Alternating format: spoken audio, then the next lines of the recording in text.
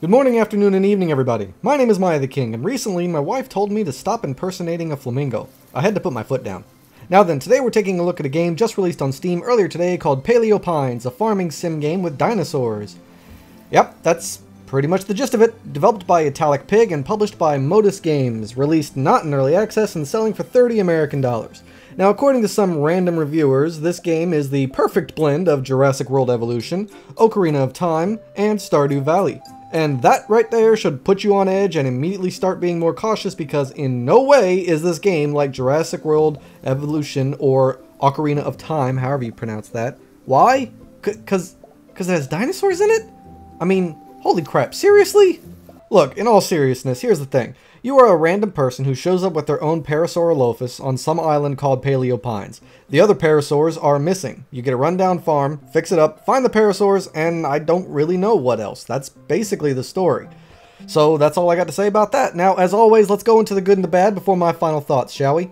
Okay, up first for the good is the unique idea of this game. I love farming sims. I've played Tavern Keeper, My Time at Sandrock and Portia, Stardew Valley, Farming Life Simulator, and so many of the Stardew Valley It's a Wonderful Life farming games that I can't count them all. So I love games like this, and I know what I'm talking about. But this here, a farming sim with cutesy dinosaurs that help you in various ways? Yeah, I'm down for that. I love dinosaurs. I love farming sims. So this is taking two things I love and combining them. So yeah, love the idea. The only thing that would be better is if it was a farming sim game with dinosaurs and Star Wars. Then it would be a perfect game for me. The next positive I have for this game is the music and sound effects. There's no voice acting here though, but the music is bubbly, bouncy, whimsical, fits the theme, and is really well done. The sound effects are cutesy as well and also fit the theme, and you know, pretty perfectly. No complaints with the sound of music at all. Hell, even farming and clearing the debris sounds appropriate. Even though it's cutesy, it still sounds like it fits and it sounds realistic, so that's all good. It's good to listen to. There are also some things with the gameplay I like, but there's also some things with the gameplay I don't like, so they're also going to be in the negatives, but we'll get into that later. For now, though, you have to use different dinosaurs for different things. I have no idea which ones do what yet, but I think I can guess. And I have no idea because for the first 2 hours, all I really did was farming, not really knowing what to do or where to go because the game didn't teach me. But I'm pretty sure that the Styracosaurus is going to be breaking boulders for me, while the Parasaurs are going to be cleaning up the debris for me. But yeah, you get to use dinosaurs for different chores basically, and they can level up, and the more you use them, which will increase their stamina, so that way they can do more stuff in a day. You're also going to need different types of food for them, herbivore or carnivore food depending on what kind of dinosaur you have. They also poop, and you can use their poop as fertilizer for your crops, which is also really handy. Although I will say, considering I feed my dinosaur a big buttload of food and then I wait 3 days and he hasn't pooped yet, makes me think my dinosaur is sick. Maybe they should be pooping more, I don't know, but I poop at least once a day, and I need to stop talking about poop. Last but not least for the pros is the stability. The game was running smooth as butter, no crashing, no clipping, no freezing, no frame rate drops. Everything ran smoothly and everything worked really well, so I'm very happy to see that, very happy to be able to declare that. Alright, so that's all I got to say for the positives of the game. Next up, let's go into the negatives. But before that, my channel only grows if people actually watch my stuff. So I'd really appreciate it if you guys and girls out there who are supporting me or checking this out could help spread the word of my channel and show it some love, especially if this content helped you in some way or entertained you in some way. Thank you. Now then, on to the negatives. The first one I have that really stuck out to me was the user interface. The user interface is just awful. It's confusing, it's jumbled together, it doesn't give you any help, and it's all just a bit unknown. With no tool tips, you don't get any kind of explanation of items or what they do or what they're for. It has no tool tips, like I said, so when you're searching in all the stores, they'll have little pictures, and if you click on it, it will tell you what it is, but not what it does or what it's used for. You know, some are obvious, but for the other 50%, you have no idea what they are, what they do, where to use them, or why. And you have to manually click on them to see what they are, because it won't even tell you anything about them.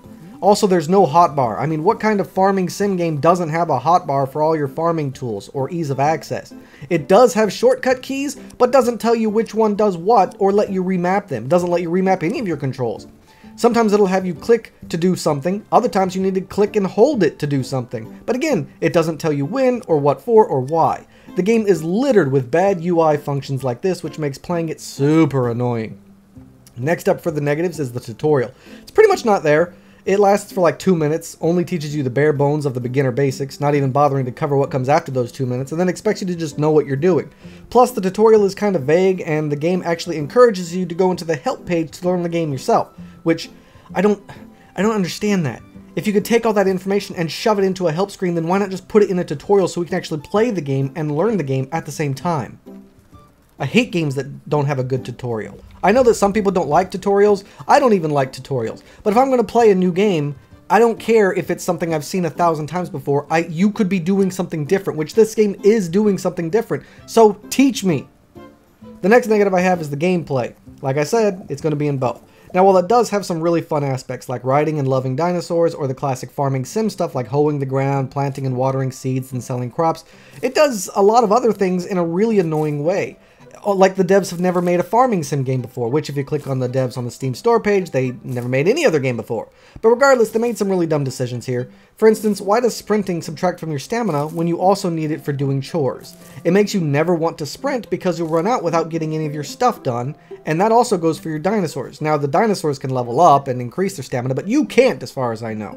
Also, as far as I know, there's no way for your character to replenish their stamina unless they sleep. I literally bought cooked food, and I had vegetables in my pocket, but the game just won't let me eat them. Now, I don't know if that's a bug or if that's a design decision. And even though my dinosaur was leveling up and getting more stamina, and my character was not, it was just... I have enough stamina to take care of maybe 30 or 40 plant plots a day, which means I can never have more than that without the use of a dinosaur.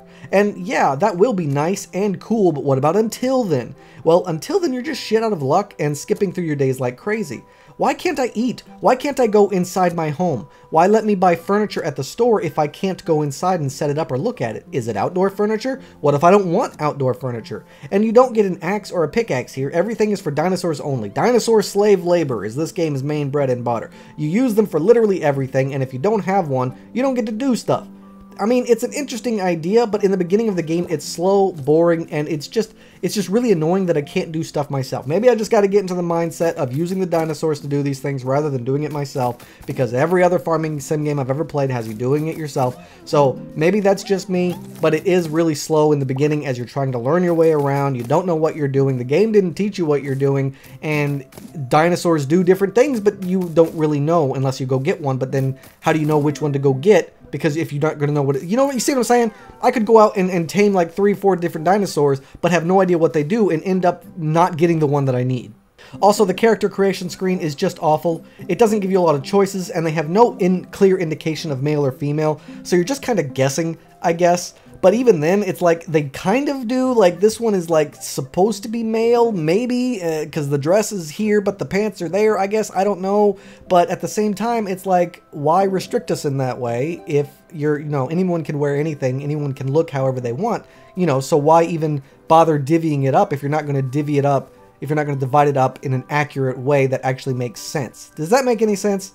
The point is the character creator was awful. Didn't have enough choices, no clear indication of male or female, so I had no idea what I was doing or what I was looking at.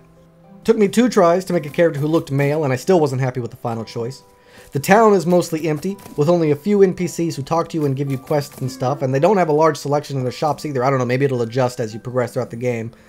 Look, the thing is, I love the idea of using different dinosaurs as tools. It's a really cool and unique idea, but the game never taught me how to get more dinos, or when I could get more dinos, or anything. So I'm just trying to do everything by hand. Hell, the only reason why I know you can use dinosaurs as tools is from the Steam store page, not the game itself. The last negative I have here is the price tag.